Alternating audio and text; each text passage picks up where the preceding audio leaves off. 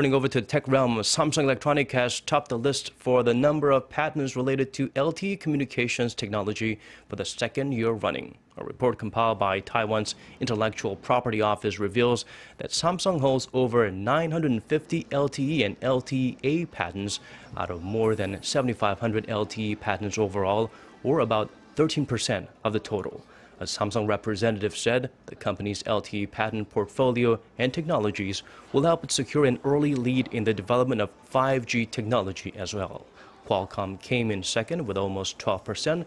Korea's LG was tied for that spot last year, but dropped to fifth this year with just 8.3% of the total.